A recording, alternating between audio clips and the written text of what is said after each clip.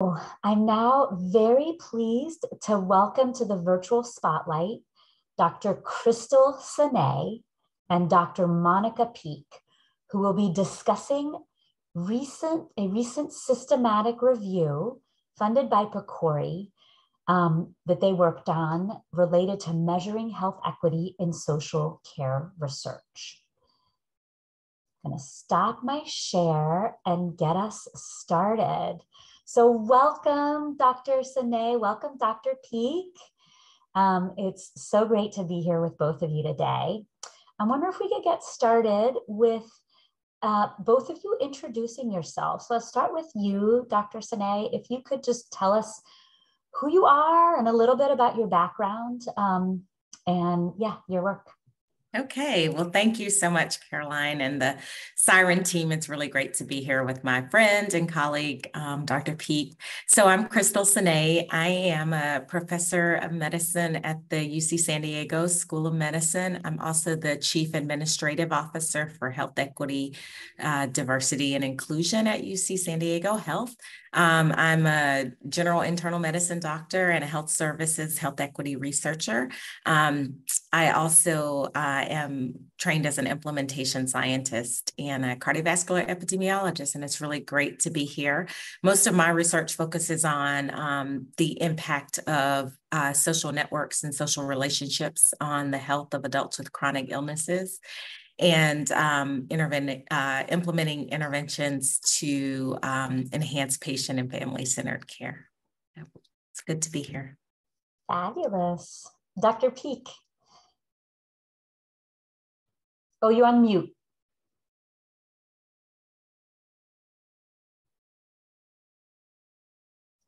Maybe double muted? Yeah, no. Oh, there we go. I'm always learning. I'm so excited to be here to talk about this work that Caroline, you're a part of, and that Dr. Cené is a part of.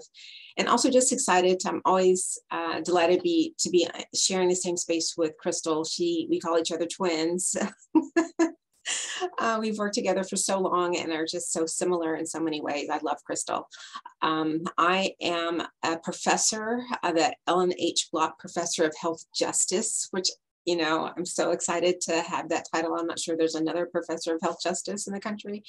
I'm in the section of general internal medicine at the University of Chicago, and I wear, like Crystal, lots of different hats. I'm in the McLean Center for Clinical Medical Ethics. I'm one of the associate directors there and the director of research. I'm one of the associate directors for our diabetes center, the Chicago Center for Diabetes Translation Research. I'm the executive medical director for clinical health innovation. You know, lots of different things. I'm our associate vice chair for faculty research development, which allows me to focus on research faculty who are underrepresented in medicine and their trajectory for research. So that's a new exciting role for me. So my research is, like Crystal's, in health equity, health disparities, and I have focused on diabetes, not because I love the pancreas, although I'm glad mine is functioning, but because I think about diabetes as a social disease, one in which there's so many different levers that we can take advantage of to improve the health of marginalized populations, but ones in which are frequently not functioning well that result in disparities. And so it's a great sort of model to think about what happens when everything goes to hell and we see you know, lots of disparities that result. And but I've also been leaning really heavily in the COVID pandemic. And so spent a lot of my sort of bioethics training thinking about that. And so anyway, I'm just excited to be here. A lot of my work also has been recently in integrating medical and social care, which is why I was really excited to be involved in this project and to work with SIREN and everyone, RTI, Crystal, others closely on this project and to talk about it. Great. Well, that's a great segue into this project. So could one of you start us off by telling us what did you set out to do with this review? Why did it happen, and what was the goal? So I'm happy to start. We all know that we've been talking a lot, or the world has been, many of us have been talking about it for a longer period of time, but after 2020 or so, the world has started to talk more about structural racism and its impacts on health. And really, we actually, Monica, Caroline, and Laura, and I started this discussion many years ago, probably 4 or 5 years ago, certainly pre-pandemic, of this idea started to percolate, and it evolved over time, but essentially we landed on what we'll share today. But we know that because of the historical and ongoing nature of structural racism, social needs are more prevalent among minoritized racial and ethnic populations. And these groups experience socioeconomic disadvantage differently for minoritized groups than white populations. And really, despite the many ways that we know that racism affects the effectiveness of social needs interventions, which also have gotten a lot of interest and examination over the past few years, no one had really examined the extent to which the social needs interventions actually explicitly considered whether and how minoritization by race, ethnicity might impact the effectiveness of those interventions. So that's essentially what we sought out to do, and we leveraged the PCORI's February 2022 scoping review, an evidence map of social needs interventions in healthcare settings to actually explore this broader idea that we were really trying to understand of how these interventions actually conceptualized and analyzed differential intervention effects by race and ethnicity. But I'll let Monica share kind of what our specific questions were, but that's kind of the global overview. Well, yeah, one thing I just want to add is that, I've spent a lot of time, again, sort of thinking about all the different ways in which diabetes needs to work, all the ways the stars need to align to be effective. And so some of that is, patient self-management, some of that is, communication with the doctor, some of that is quality improvement. And so I've also, I've done more quality improvement than I initially thought I was going to do when I first became a clinical investigator. And one of the things that has always been interesting to me is sort of thinking about the difference between general quality improvement and sort of socioculturally tailored quality improvement. And so, as we're doing these interventions to address specific social needs, which really are a reflection of economic issues, I don't have enough money to pay the rent, to purchase healthy food, or to purchase food at all, to have access to clean water from based on where I live. They're all sort of economic issues. Are we also thinking about the larger sociocultural context in which people live, where they are faced by, issues of immigration, racism, other things in their life that layer on top of and are frequently underlying drivers of these issues? And so some of the examples I frequently think about are, people in this country that are undocumented and don't have access to WIC or SNAP, and so when we're thinking about their access to food, it's going to be completely different. Their access to healthcare, completely different. And so when we're building out programs, do we take those into consideration? The other thing that I think is really important is that, we sometimes have separate conversations around racism and, social determinants of health, when we know that racism is driving differentially these social determinants of health. And one of the things that we note in our paper are some specific examples of how that may play out. So, for example, when we think about structural racism, the differential access to goods, services, and opportunities and risk, that has resulted in, as one example, residential segregation, where there's lower quality housing, education, lots of concentrated poverty, all these things sort of in a physical neighborhood. So people who are living in those neighborhoods, as we're trying to then assign social services and resources, may have differential access to those resources if they're living in communities that have fewer resources. Or if we say, let's take interpersonal racism. As people are, having their vouchers or doing whatever, as they're navigating their way around the community, trying to access these services, we know that, discrimination is everywhere. And so that is going to be an additional barrier for people as they're trying to receive these various goods and services that we're trying to give them as, part of what they're receiving in healthcare. And then we also think about internalized racism. Black and brown people aren't the only ones who have these beliefs.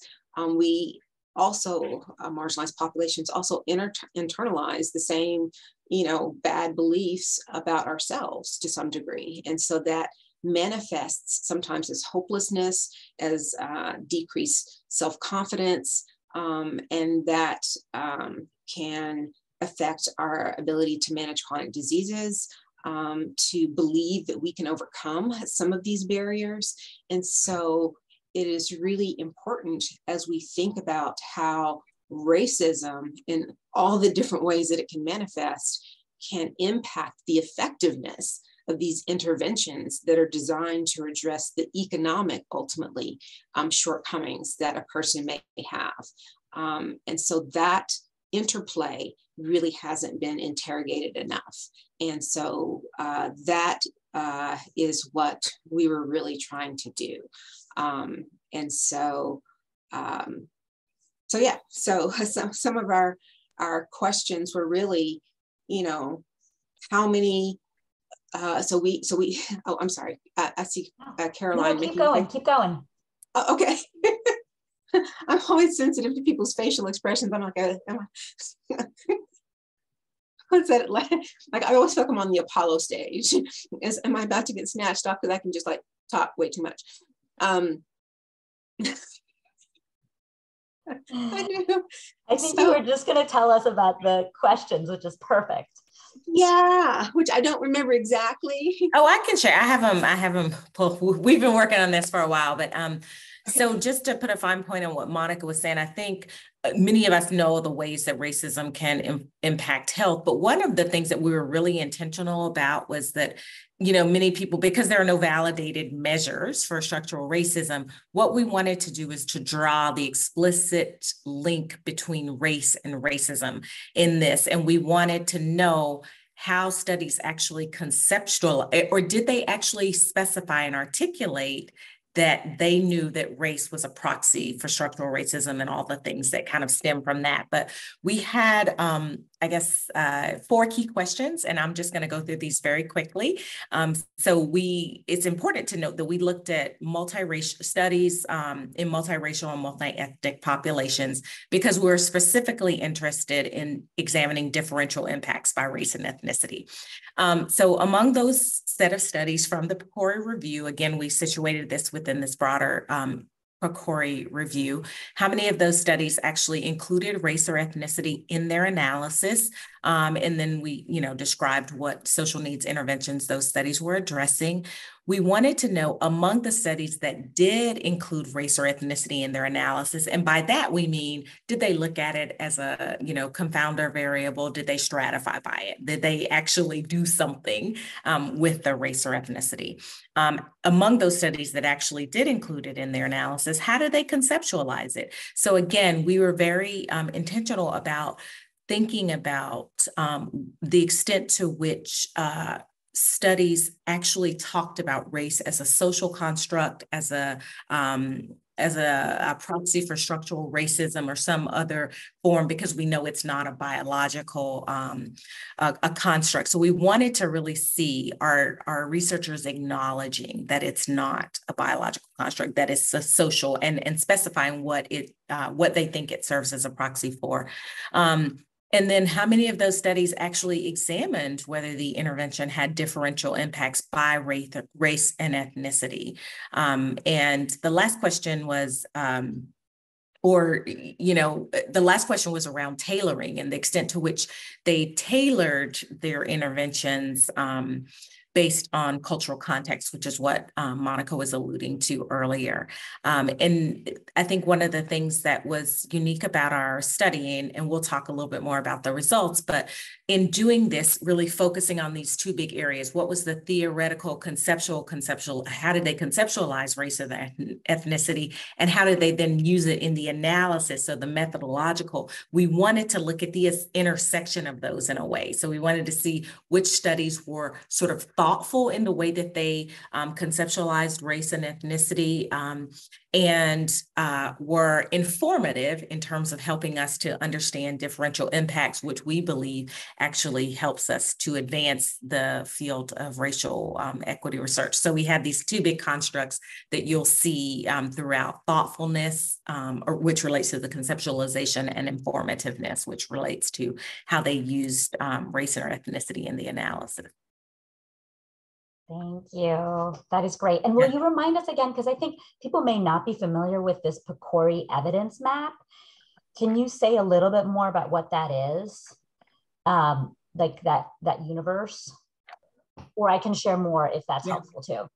I was going to say, why don't you share more? Okay, because we did. So our team, so for those who aren't familiar, PCORI has and is on an ongoing basis doing a review of the literature for research for interventions addressing social risks. And they have put that literature review that they're updating on a regular basis, roughly every, I think, 6 months or a year. They have put it into a kind of a visual format. And that's the link that was dropped in the chat. And so that's basically the universe of studies that Crystal and Monica focused on in this, and those of us that were involved with this focused on for this review. So it's basically studies on all sorts of different kinds of interventions, right? So some of them were housing quality interventions to reduce asthma. Some of them were community health worker interventions related to a whole, social risks for patients with diabetes. I mean, there's a whole range of things, right? Mm-hmm. Yeah, I think there were 157 studies in the review that we did. And among those 157, we ended up with 152 that actually focused on the multiracial and multi-ethnic population, which was kind of our main inclusion criteria. Yeah. Can you say that again, Crystal? Like, why was it that the review focused on only on multiracial populations, just to make sure that's clear? Yeah, so this was and we'll talk about hopefully later some challenges, but it was really important for us to be able to look at differential impacts by race and ethnicity. That was one of our key things that we were interested in. So in order to do that, you actually have to have studies that have multiracial and multi-ethnic populations so that we can compare and see if the effects were differential between the minoritized racial and ethnic groups that might have been in the study and Hispanic, non-Hispanic white populations. But we acknowledge throughout this work as an internal team and also in the paper that we write that there is great value, and we're big proponents of single race or single ethnicity studies because, whites are not the standard, right, in this work. And a lot of times we, kind of always, and reviewers push us to do this, and, funders often push us to, think about comparing minoritized racial and ethnic groups to whites. We don't think that that's the only approach. In fact, there's great value in looking within single race ethnicity studies to be able to see who the positive deviants are, who are people who are doing well, despite the fact that people would expect the group not to do poorly. And we can learn a lot from those types of studies, and we certainly push and advocate for them, but that wasn't the focus for this particular review. So with all that said, what did the review find? Which of you wants to kind of share the punchline? I made a slide and I'm technologically challenged. So I sent it to you, Caroline. Did you get it? Let me check. Yes. Okay. Give me just a second if you want to get started and I'll pull it up. Okay. So as Crystal said, we had 152 studies in our evidence map that had multiracial or multi-ethnic populations. And so that's a lot of studies. And I feel like we should do like a game show. Like how many do we think of those 152, it had race or ethnicity as a variable in their analysis of effectiveness as an outcome? You know, come in. I think that was 44. It was drum roll, right? Drum roll. I mean, I had a slide on my screen, so I know. Yeah, so that was 29%. So it's this. Oh, can you just show the next slide? That was just sort of. Oh, and you know what? Yeah. And excuse the word structural racism. I accidentally put it in the middle. No. Go back. Go back up one. There we go. Okay, so this is it. So only 44 of those 152, so 29%, had race or ethnicity.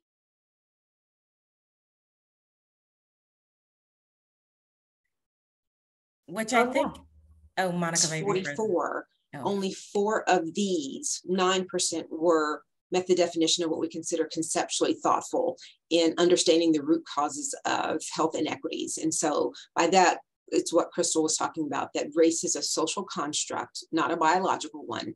And you know, there's a lot of words we could say, but to condense it down, race is a proxy for social disadvantage. Only 12 of these 44, and you can see that I put a little placeholder that I forgot to calculate because I did it this morning while I was under the hair dryer, and I hope that you all appreciate that I did my hair for this show. So that's 27%. 27%. So 27% of. Let me 27%. Jump in here, Monica, for a second, because I feel like this is a lot of stuff, and let's break it down for people.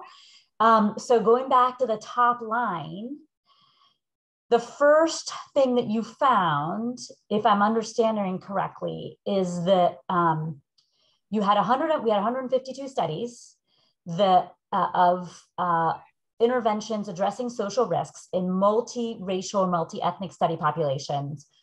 Only about a third of them, less than a third of them, included race or ethnicity variables in their analyses, right? Is that what that first thing is? Okay. Yes. Okay. And I think go ahead. No, I mean, I think that just stopping on that point, because when you think of it, what a missed opportunity. And what does that say about how we think about this construct? To me, and I think what the discussions that we had were that, you know, again, when we think that, you know, it's not, I think because it's easy, it's a checkbox, like we can easily gather race data, or we have it, whether the quality of it is good is a whole nother conversation, but we think it's a simple variable. And I think it's easy for people to dismiss, but when you really unpack what it is and what it stands for, the fact that, you know, 2/3 of studies would not do anything with that variable, would not seek to see how it's affecting the effectiveness of the intervention, would not even try to control for it, which again, there are lots of issues with, you know, what are you actually controlling or adjusting for, but they just did nothing with it. You see it, that it shows up, and then they do not a thing with it. So I think that says a lot about the state of the field and the science and people's understanding probably of where, you know, what race and ethnicity really means. Yes. Thank you for helping to put that in context and explain it.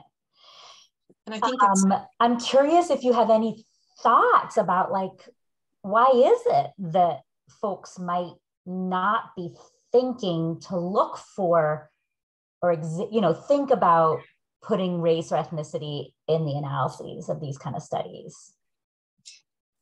You know, we actually mention a number of reasons in the paper.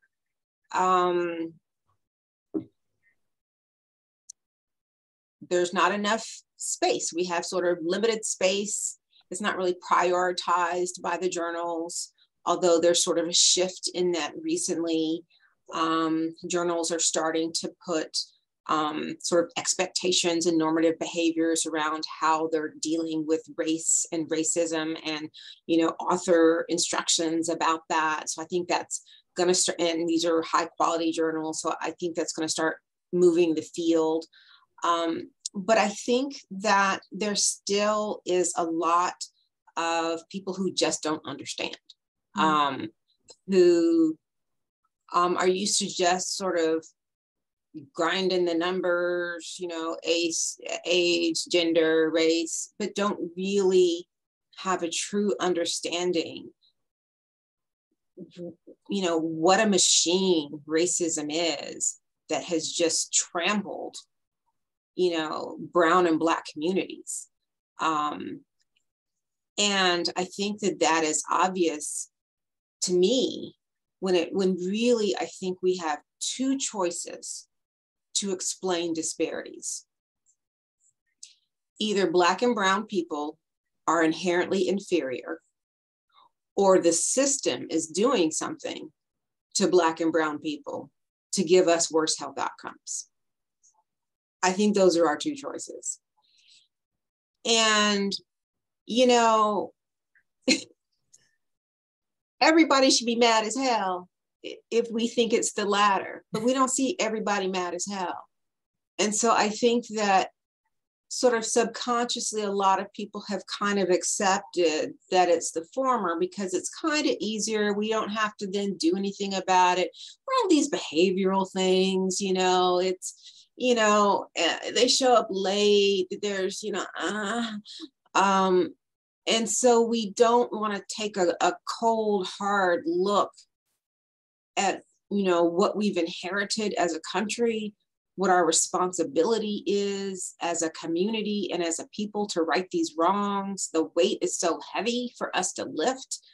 And so it's easier just to kind of ignore it, you know? And I think that, and that's the power of it too, Monica. I think that the power of structural racism is the fact that we've rendered it invisible, right? As long as we don't show the effects that it has historically and continues to have, then we think that it doesn't exist, and we can go on about our way and look at, as you said, the individuals or their behaviors, or, you know, the broad kind of that micro context around them, but not looking at the structures, policies, and the practices that perpetuate it. But I think that that's exactly it. And I think the other thing that was really interesting in thinking about that, you know, the fact that only, you know, 4 of the studies were really thoughtful in terms of, you know, how they conceptualize and how they explain that. But the other thing that we found was that even among those 4,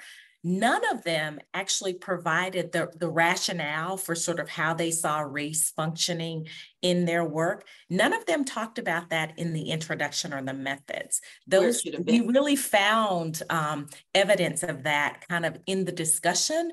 And you might think, well, what's the big deal? But, you know, part of good science is that we have an idea or conceptualization that we carry through our work. And so we really wanted to see, are you thinking about this at the forefront? Is your introduction the story that you tell? Because we know that story is powerful in the introduction and the way we set up our studies and how we talk about the constructs, and then how we carry it through in the methods. The discussion really just flows from the intro and the methods, right? And then you get your results.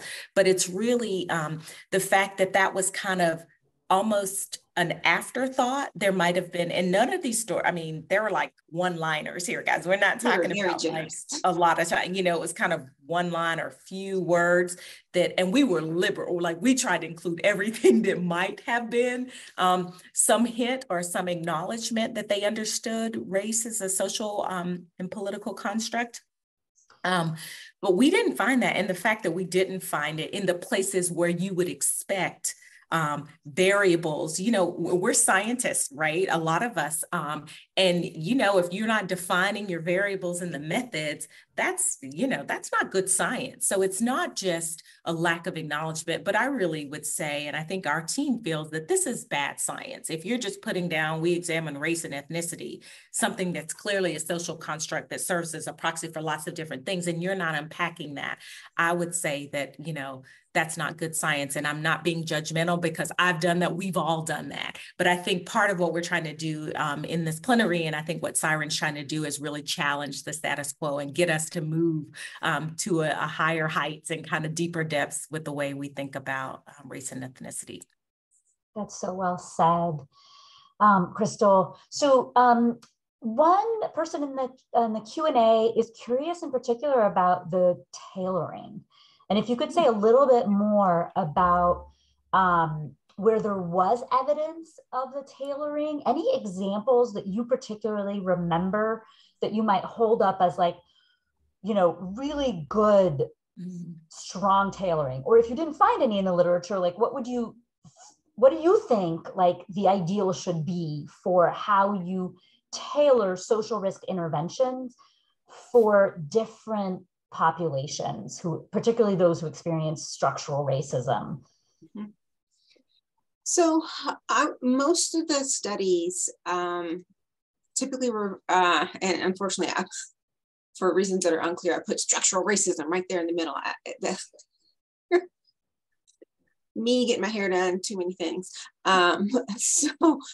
Typically relied on human capital as cultural bridges, like community health workers or peer mentors. That was what most people did. And then they usually did one other thing. There was like a range of things that people could do. Most people had two things, a community health worker and one other thing. And then, so most people didn't have a whole sort of toolbox of strategies that they were employing. And so that, fortunately, there's a lot of evidence base for these strategies, and they can do a lot of, you know, heavy lifting, this one single strategy. But I think that we have to, you know, recognize that, you know, racism is pernicious, and that if we want to overcome the multiple barriers, we have to have a multifaceted strategy, and relying so heavily on human capital and the community health workers and peer mentors, who themselves are the objects of racism, and are frequently low-wage workers, are, you know, they themselves may be the recipients of, you know, SNAP, and you know, faced with other sort of structural issues. We have to have a multifaceted program. And so that's just, you know, so there's one study in particular that was very thoughtful about how they engaged with the community around, you know, housing, but still how they thought about the intervention. It was like they were doing surveys and wanted to make sure that, you know, people didn't get evicted as a result of their intervention, and really had a lot of community input. But the interventions themselves usually were not very comprehensive as far as having multiple ways in which they were trying to tailor them. Mm-hmm. And I think the other thing was that they, you know, again, as Monica said, the CHWs and peer mentors, navigators were the most common. There were a few studies that used that provided cultural sensitivity training, or training on resources that were available to the community. Or I think there was one that looked at culturally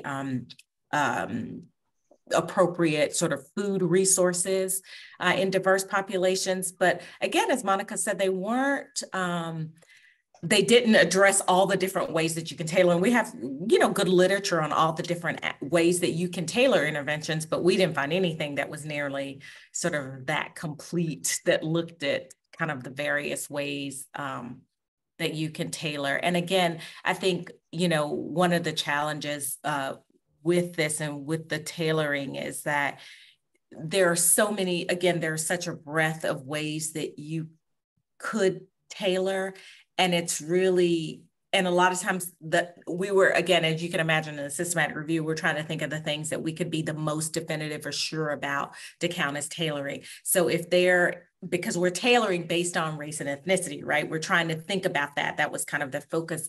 And there are other things that maybe sounded like it could be tailoring based on race and ethnicity, but it was really providing person-centered care. So we had a lot of discussion on where's the line between just providing care that's person-centered versus you're really tailoring it based on race and ethnicity. So that was one of the challenges with the tailoring piece of it.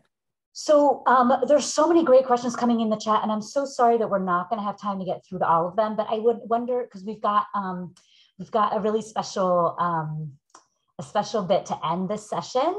But so I wonder, Crystal and Monica, if you have kind of final thoughts about like what we need to do better. I think there was a great way that this was phrased. How do we support training on this idea of transparency around race and ethnicity? How do we help set and meet the expectations of better science in this area? What would be kind of your quick takeaways, each of you in less than 30 seconds?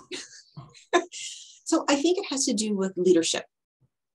So having programs like this, anyone who is ever asked to join an editorial board, to be a journal editor, to sit in a position of leadership, and you're like, more work, do it. Because that is where the decisions are made. Those are the gatekeepers. We see some of the mistakes that Gemma made and some of the corrections that they're trying to do. This is, the devil's in the details, and you want to be in the room when it happens. You can make those differences. And so right now, everyone has been motivated since 2020, and we have to commit ourselves to the additional work of trying to move this field forward. And so that's what I'm trying to do while I'm raising my crazy kids, is do this extra stuff. And that's everyone's responsibility, but it's particularly everyone who's on this call's responsibility, because we want to see the field be better. And so while the field is ready to be better, it's our responsibility to say, okay, well, this is what it means to talk about race and racism. These are the standards, thank you to those who've already published in that area. Let's get everyone on board with ideas for this. This is what it's going to mean for, X, Y, and Z. And so the more that we talk about it and write about it and have standards about it, the more we, train our trainees about it, the more it's going to become, the new norm. And that's where we need to go. So I know we don't have time, so I don't want to shortchange Ryan at all. I'll just say part of this, I'm thinking about the agreements, and Caroline, you invited us to a brave space. I would say, let's take a brave stance when we think about this. Let's push ourselves to write these explanations and our methods, insist that our mentees write them, our co-authors write these explanations. It can be one sentence, guys. It doesn't have to be a lot, but let's really challenge each other to do this, because again, it's sort of like we often talk about our budget. The budget is a moral document. I think the space that we provide in our papers, I know we have 3,500 words, is not a lot, but if we can't use 20 of those words to really accurately say what race is a proxy for, and avoid the perpetuation of scientific racism, I think that we would be doing the field and ourselves a service. So thank you. Thank you so much to both of you. This was really, really fabulous. I wish we had more time for questions, et cetera, but I want to let everybody know that we are going to have a full hour of breakouts on our third day. And so that'll be an opportunity to delve into more of these issues, to discuss with others how to do better. But now we're going to transition to hear from Dr. Ryan Petteway, who is a social epidemiologist, health equity scholar, and a poet who combines all of those into really amazing poetry. So I'm going to turn it over to you, Ryan, now. Great, excellent. Can you hear me? Yes, we can hear you. Yeah, thanks for the invitation. I'm so happy to be here. Also, I think this is a perfect spot after that discussion and then the one that's coming up after this for me to start talking about anti-racism, decolonizing us, right? We like to talk about structural racism out there. We're going to go study it and really think about this. Some of y'all at UCSF, I'm up here in Portland. Aren't our institutions structurally racist? Aren't we not paying our fair share of property taxes? Aren't we not paying a living wage? How many people that are working at UCSF are women of color, low income, not paid a living wage, exposed to carcinogens at work, and then they become future cancer patients, right? All of the issues are not out there for us to go and study and colonize and extract. Sometimes it's us that we need to do our own inner work. And so what I try to do is articulate as a social epidemiologist engaged in critical theory, the ways in which we need to start talking about structural racism, not just as something to be studied, but there's something studied out there, but something we need to start working on ourselves. And so those last few comments that Monica and Crystal shared about, the things that we can do ourselves, journal editorial boards, things of that nature, I think it's a good segue into what I'm gonna talk about. So I'm gonna share a screen, at least I'm going to attempt to share a screen and see how this goes. Okay, can everyone see this? Excellent, all right, so there's an abstract somewhere on the website that explains some of this talk, and so I'm gonna save y'all all the things and let y'all read that and just get right into it. Before I do that, I'm going to open us up with some Audrey. You can see behind me right here. Audrey is a core of why I decided to get all bold and audacious and start bringing poetry into peer-reviewed public health spaces. And so I think I want to start there. And I'll read this quote to you because the title of this talk is in part informed by Bell Hooks. Marginality is also a site of radical possibility, a space of resistance, a central location for the production of counter-hegemonic discourse that is not, sorry, I'm gonna move this, that is not just found in words and habits of being and in the way one lives, a site one stays in, clings to even, because it nourishes one's capacity to resist. It offers to one the possibility of radical perspective from which to see and create and imagine alternatives, new worlds. And with that, I'm gonna read two poems for poetic health justice, and it's gonna go. First one.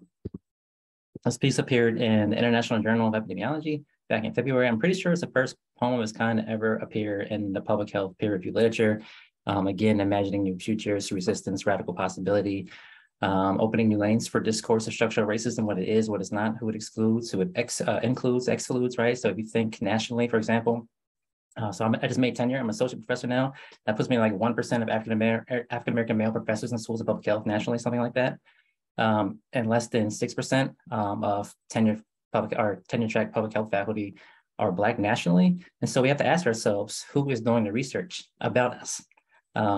It's mostly scholars at predominantly white universities and white scholars that are getting funded to do racial inequalities research, right? So what does that mean? Because every time someone gets a grant, their university gets fiscal and administrative and they get to go out and spend money for the university. It has nothing to do with the topic of research. And then on top of that, the scholars themselves, they get tenure, they get to go to conferences, they get to put their kids through college based off of our pain and our suffering, because it's usually only a deficit's focus when they're studying us, right? So the idea is, how can we take control of the story? And how can we call in our own institutions for essentially being structurally racist and engines of racial capitalism and then patting themselves on the back? So I said what I said, I mean every word. I have a paper in the Journal of Critical Public Health that lays these out in more detail if you want to check that out. But for now, let's read this poem.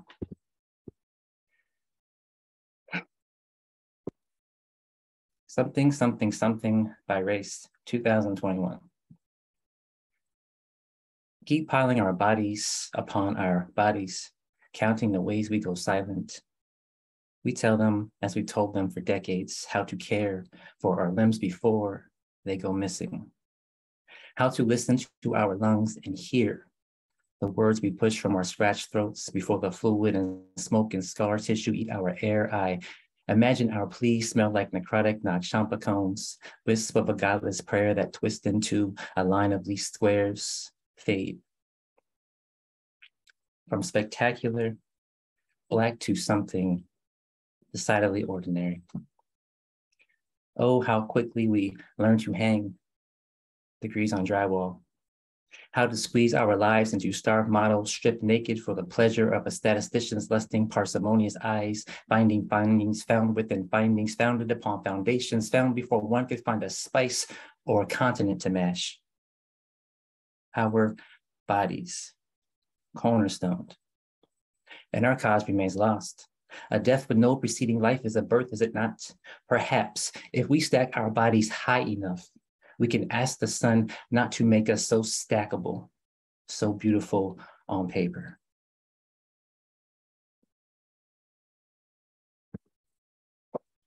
All right. Next time you walk by a school of public health or a hospital, you see that cornerstone, think about where that money came from. It probably came from studying us, that fiscal and administrative fees are paying somebody's mortgages, paying the light bills. I got a hat tip to Dr. LeConte Dill, Michigan State right now. She excavated this quote from decolonial scholar Alma Césaire in her dissertation work when she was at UC Berkeley. I'm also a fellow alum at UC Berkeley. Poetic knowledge is born in the great silence of scientific knowledge. 3,500 words is not a lot of space to say things that we need to say. And sometimes we need to say things that don't have to, be in that format. That's the silence, that's an erasure of scientific discourse. It basically says that we don't belong. The knowledge from the margins and expressions, creative expressions from the margins, somehow we just leave that out as if it's not a legitimate form of communication, expression of knowledge, right? That's what Bell Hooks talks a lot about. And Alma Césaire talked about this in terms of poetry as a source of knowledge. And of course, in the context of decolonizing, it's important that when we see ourselves, and I say we, those at the margins, people of color, people in queer, trans communities, when we see ourselves representing the public health scholarship, how do we see ourselves? Do we even recognize ourselves? Because who's telling our story and what do we look like? Are we always in a bar chart?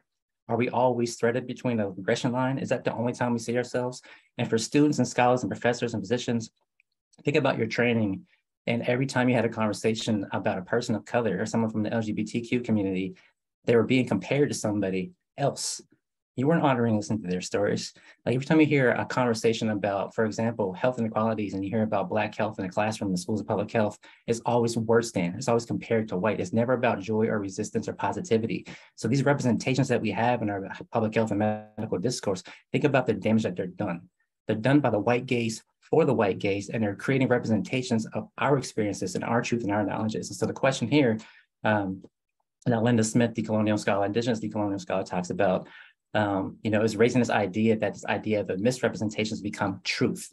And that sometimes we can barely recognize ourselves when we read the papers about us that we had nothing to do with, right? And that's where this piece kind of comes from. Relatives Risk, or I Am Not Your Data, Ode to Delphine's Walk, Part 2. Delphine, my great auntie, passed in 2020.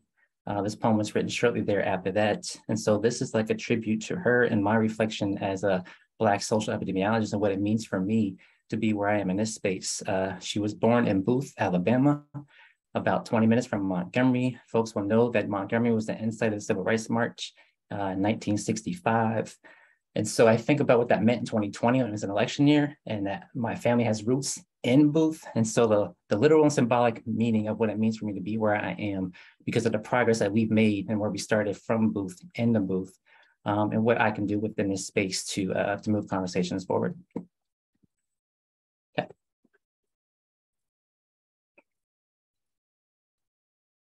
Epidemiology. Legions of credentialed humans without the cognitive capacity to comprehend the difference between being at risk and being risked. You wish to plot us and scatter our bones between proximal and distal ends of a sphere to partition our very flesh, the way a rock might divide a stream, bringing forth alluvial futures, only to be siphoned off to water fields, flooded with illogics, dressed in the discourse of common sense, levied with citations designed to engulf our communities with precarity. Armies of statistical engineers manufacturing measures of vulnerability to be paired with pink boa scarves and jet black stilettos. Oh yes, these models are worn. like the soles of my great aunt's shoes, broken over stochastic terrains from Booth to Detroit to Portland, 10 decades and 3,100 miles of weathering narratives of risk, dangling from manuscript titles like the limbs of Black men Iola loved. And you think you know the curve of her arches because you raised and recorded her blood pressure? Use speedometers to count her steps, not knowing the reason she walks, born by a river that has yet to crest, and yet you know what's best for her. Swimming lessons? Part 2. You call us out our names, literally refer to us as your lowercase n's. Ignore centuries of resistance embodied and remembered in the melanin and the methyl miles of grace in the folds of their fingers. You regress us. Reduce our resolve to residuals, misspecify our magic as marginal, confuse our truth with your facts. You can kiss this non-parametric ass over its full distribution. You know nothing of relative risk. I am a great nephew. I am a proud son. I am a blossom, the new fruit from a seed dropped long ago and rooted. I am not your data. I am a fist formed to forge futures where knuckles heal and hearts mend in the company of home, and alluvial gifts springing forth from soil where my aunt's arches press rainwater towards the sky, stretched open by sounds of organs and bad hips dancing in ceremony. I am not your data. I am your future. I am in communion with visionaries peering into reviews of our hues. We are the remakers, the remixed, resampling, repurposed on a re-up to reimagine and reclaim causal relationships, the effects re-estimated, the reminder, the re-articulation, the power from margins correcting your errors because ours are correct. We love ourselves fully, unadjusted. So no. We do not flatten curves. We bend arcs.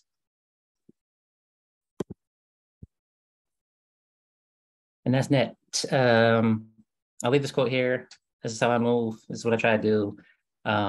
If there's time, I can take a question. Otherwise, I want to drop this here. Opening new lanes, really putting bell hooks, Audre Lorde and others into practice. This is the first ever peer-reviewed standing poetry section in a public health journal. Created, dreamed up, made manifests with co-conspirators and homies, Dr. LeConte Gill at Michigan State University, LeConte Dill at Michigan State University, Cené Birch is currently at Columbia doing a doctorate program. Submissions are open, so if you got some bars, you got some fire, you know what to do with it, send it to us, we'll try to find it at home. And I should say that that second poem I read is coming out in the Journal of Critical Public Health like soon, maybe tomorrow or the next day. And so if you have questions, feel free to email me. If there's a question, I can stay here. Thank you. And thank you so much. Folks are interested in staying in touch. So I don't know if you've got, I think it looks like your email is up on the screen in the bottom left-hand corner. And then, yeah, thank you so much. That was very, very powerful. You're a blessing. Thank you. Yeah. Thank you. Thank you. Thank you for the invitation. I'm so happy to share the space with y'all. Great. Well, folks, we're going to transition now to other sessions. But I think our morning plenary has given us a lot to think about. Both inspiration and motivation to do differently and better, because we've got to create a better world. It's on us, it's on all of us. So thank you all. And you can join other sessions by going back to the lobby and clicking on join. Thanks, everybody. Thanks again to Monica, Crystal, and Ryan. Thank you so much.